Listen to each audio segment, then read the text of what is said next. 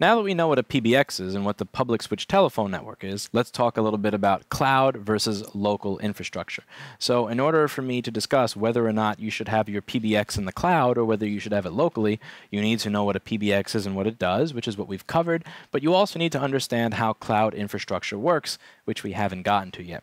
I'm not going to get into all the details. I'm going to try to give you a very oversimplified explanation so you can grasp the basic concept of what cloud is. So, let's say I want to type out a document. I have my Windows laptop, I go Start, Programs, Accessories, WordPad, and I'm now running WordPad. WordPad is a program that is installed on my local laptop. It's installed on the computer that I have on my lap, and it's running on that computer. When I type out my document and I'm done, I hit Control-S, and then I save that document to the local computer.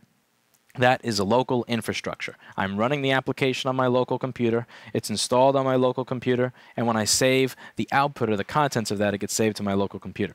Now, let's talk about cloud infrastructure. Let's say I open up Google Docs. If I open up Google Docs, when I'm done with, I'm running the application on the Google server. When I'm done with that application and I go to save the document, I'm saving that document to Google Drive, which is located on the Google server, and that's that. So I'm running the application, even though I'm using the application on my computer, the application is hosted on Google server. I'm just using it through a web browser, and when I go to save everything, I'm saving it on the Google server. So that is an example of cloud infrastructure. So I'm using an application that's hosted somewhere else on the internet, I'm accessing it via the internet, and I'm saving the contents of that via the internet. Now, over the past 5 to 6 years, this type of cloud infrastructure has become made more and more possible because of internet connection speeds. So if I'm just typing in a document and I'm just saving a document or a spreadsheet, you can do that with any old crappy internet connection. But if you want to do real types of cloud computing where you do more and more advanced tasks, you need a better internet connection because, again, the application is hosted on a server that's far away and it's being run on that server that's far away. It's just sending information over to your local computer. So let's just go over some internet connection speeds and some computer speeds. So 5 or 7 years ago, the slowest thing inside of your local computer was your hard drive.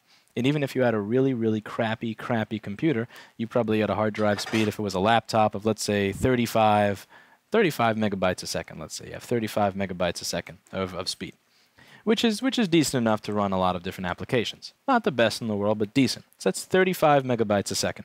So let's just move over to a calculator here, and let's convert that to megabits, which is what's often used to describe internet connection speeds. So this would be the speed of even a crappy laptop 5 years ago. You have 280 megabit per second. 280 megabits per second is going to be the speed of the slowest pile of crap inside the computer. That's the bottleneck. Now let's talk about internet 5 or 7 years ago. If you had DSL speeds, if you had a DSL connection, very often you had 3 megabit per second down and 768 kilobits per second up. That 768 kilobits comes out to 0.7 megabits. So when you're running the application locally, your bottleneck, the slowest thing in the machine, is going to be the 280 megabit per second speed of your hard drive. When you're running that application on a server somewhere else on the internet, that 280 speed now has gone down to 0.7, which is pretty awful for doing just about anything. So that's going to be your bottleneck. Now, then, as internet speeds have gotten faster and faster and progressed, you're able to get faster and faster internet. So even with, even with a low-tier Fios connection, now you get 5 megabit per second up. Now, 5 megabit does not compare very well to 280 megabit per second, but 5 megabit per second allows a lot more than 0.7 megabit per second. Further, you can also get better internet than that. It's very common now to have an affordable Fios connection. An affordable Fios connection can be somewhere around, you could have 35 up, 35 down for like 100 something a month now. That's pretty affordable, and that allows you to get closer to that speed of a local machine. So again, you can be running these applications online on a cloud server, and then it'll pipe the results of the task that you tell it to run to your computer or to your phone. And this now it actually works better. Again, I'm not going to say that it works perfectly. I'm not going to say that it works as well as running something locally all the time. But there are many things that you can do using that cloud infrastructure now that internet connection speeds have gotten better. And since internet connection speeds have gotten better, you can actually use these applications. Now, some of the benefits of it are that you can have a computer that's far more powerful than your local computer to run a lot of the intensive tasks, and then it'll pipe the results back to your client device. That's one of the benefits of cloud computing. So, for example, let's say that you have a phone. Let's talk about like a really old phone. Let's say the iPhone 3G or 3GS.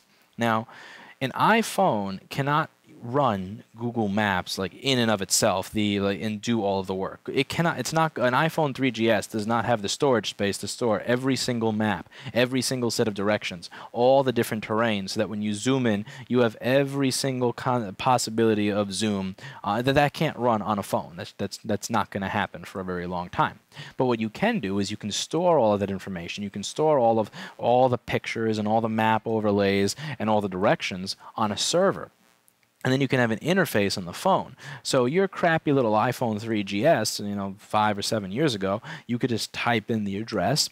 You could say, I want to zoom in here. The phone then communicates with the supercomputer that Google has. The supercomputer that Google has then renders that map, and then it sends that rendered map back to your crappy little phone, so that it seems like your crappy little phone did all the work. In reality, your crappy little phone subcontracted that work out to the cloud server to do it. So the cool thing about cloud infrastructure is that you can have a really crappy client device, and that crappy client device can seem like it's doing these really, really cool things because it's asking another server to do those things. So the whole idea behind cloud infrastructure versus local infrastructure is where everything is being done on your computer. So the application is, for example, the application is installed on the phone. It runs on the phone. It deals with data on the phone. That's a local application. Now, something like Google Maps, that is a cloud application. So again, the application is running on Google server. I'm accessing the application that's on Google server, and it's just piping data to my phone as I'm asking it to render that data. So that is the difference between local applications versus cloud. So just at its most basic, fundamental, simple definition, WordPad and saving a document to your local Windows computer, that is a local application. And then cloud infrastructure, as simple as it is something like using Google Docs, typing your document in Google Docs, and then saving it to Google Drive.